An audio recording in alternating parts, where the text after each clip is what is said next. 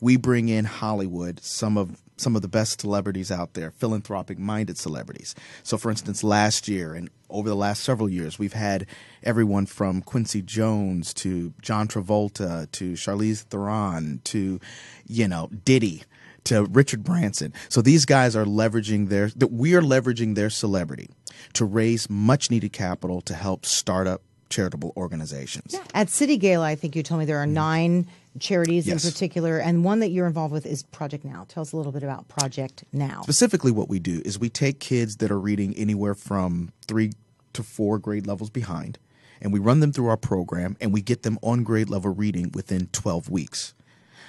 In other words, it's now.